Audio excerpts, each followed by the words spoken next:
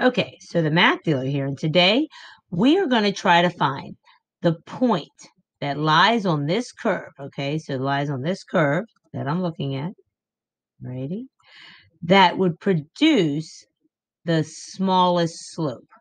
Okay, so we're basically trying to minimize the slope of the line. I think that's kind of the key. It's like, what are we even trying to do?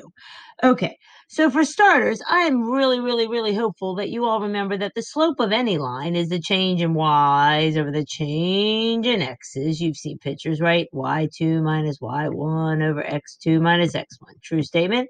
Good. So very cool fact. This thing is passing through the origin, so we got that going for us. And it's also passing through this point xy, all right? So we know it's passing through the origin, right, and xy. So that's going to basically say, well, that would be this y minus y1, which is 0, over x minus x1, which is 0. Okay, well, that's not so bad. So basically, we're just trying to minimize the value of y over x.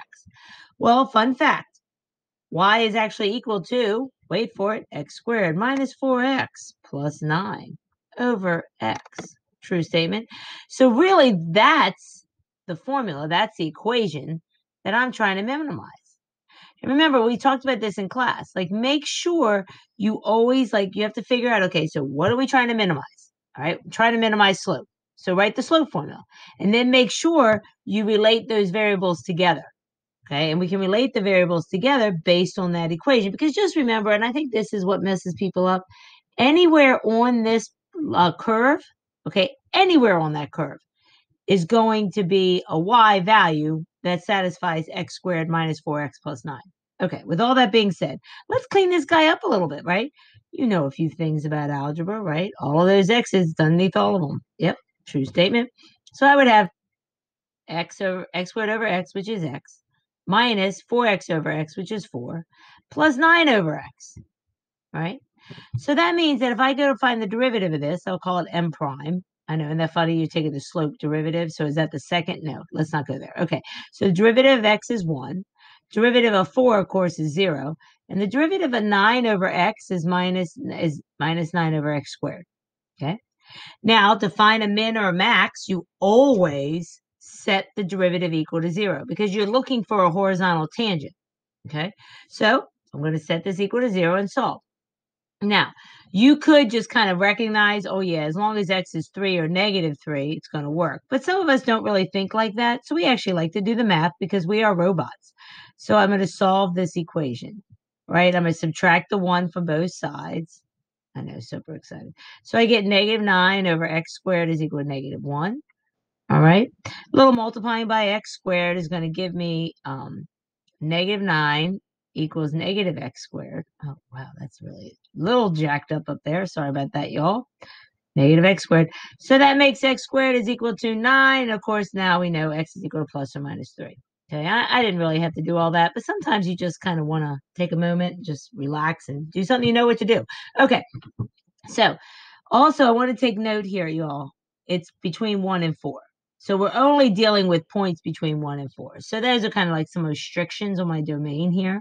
So we're going from 1 to 4. And then I place the number 3 on the number line. Don't forget, this is a y prime number line. This is a derivative number line. So I am going to check values between 1 and 3 to see if it's going to be positive or negative. And when I say see if it, I'm meaning determine if m prime is positive or negative between 1 and 3.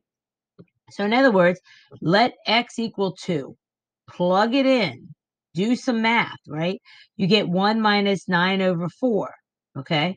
So 9 over 4, of course, is more than 1. So you know any number between 1 and 3 is going to give me a negative.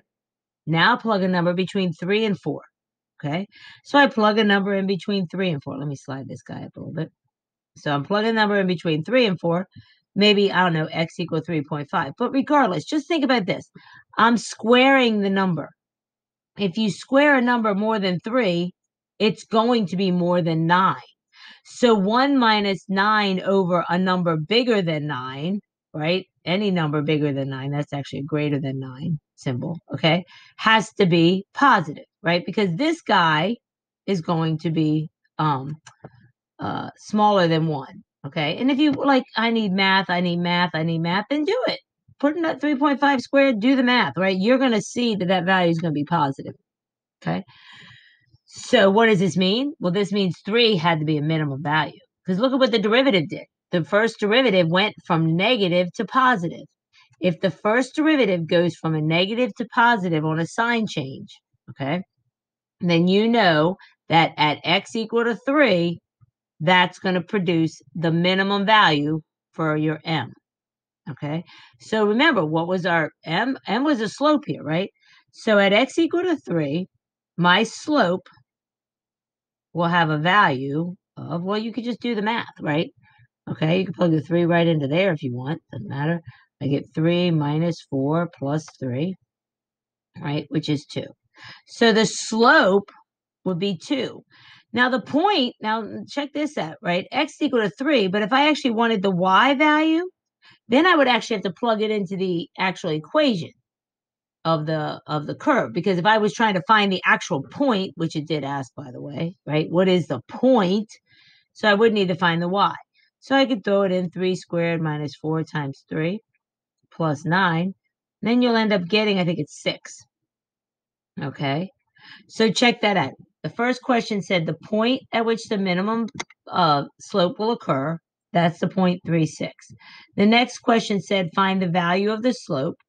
We just said the slope was 2, right?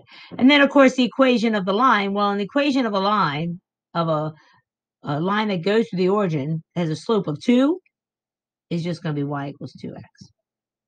So those are the answers to that question. I really hope this made a little bit more sense in your world, because I know, like I said, in class it was a little sketchy. So anyway, all righty, this is the Math Dealer signing out.